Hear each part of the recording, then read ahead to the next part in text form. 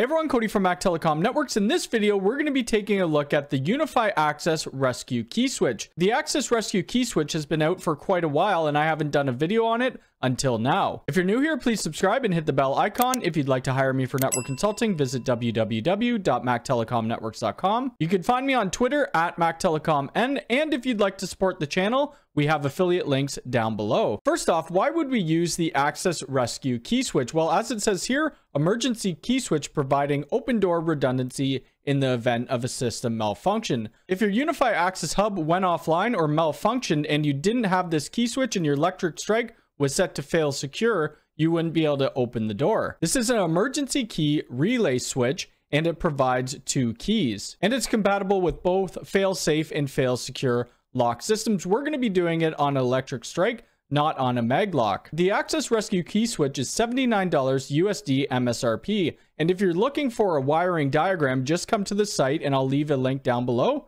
And we'll scroll down to instructions and manuals, click on the installation guide, and we can see here all that's included and how we do it. This will tell you how to drill it into your wall, as well as the different types of wiring. If we were wiring it for a maglock with a power relay, it shows you how to do it here. If we are doing it through a dry relay, you would do option B. And option C is for our electric lock with a dry relay, which we'll be doing, and I do have a 12-volt battery. This video assumes that you already have your Unifi Access hubs and your readers hooked up. If you don't have that already done, I'll leave a video link down below on the installation guide. Now we're going to go over to my desk and get it all hooked up into the Unifi Access hub with our 12-volt battery. First, let's take a look at the Unifi Access KeySwitch. On the front, we have this faceplate covering the keyhole, and it has the Ubiquity branding on it. On the back side of the key switch, we have our normally open, our COM port, and then we have our normally closed. And you can see where we will be putting all of our conductors into. If we take the faceplate off, you can see where the key goes into and how we open the door.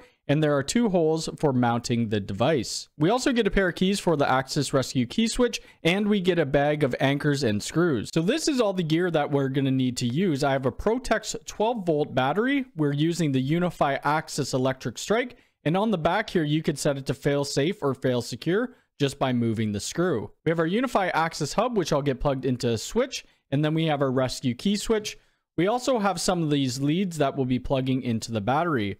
I'll be using 18 2-conductor cable to connect these to the hubs. And then we have some Wago clips. I think that's how you pronounce them.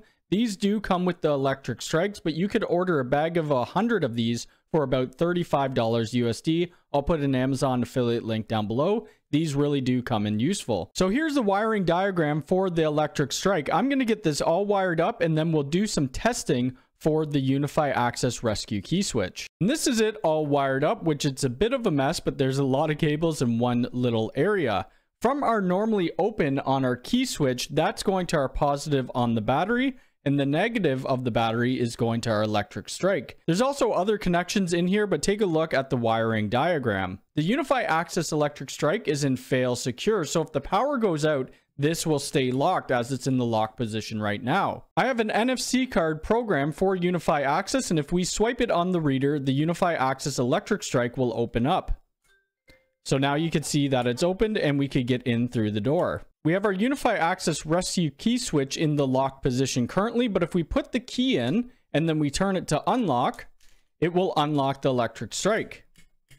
So now if there was a malfunction with the Unifi Access hub or if it lost power, we wouldn't be able to get in this door unless we opened it with the key switch. Let's unpower the Unifi Access hub just by unplugging it from PoE. The Unifi Access hub is powered off. We have no light showing up and the electric strike is in the lock position. We can still see the power is off. I'll put the key into the Access Rescue KeySwitch and then I'll turn it to the unlock position.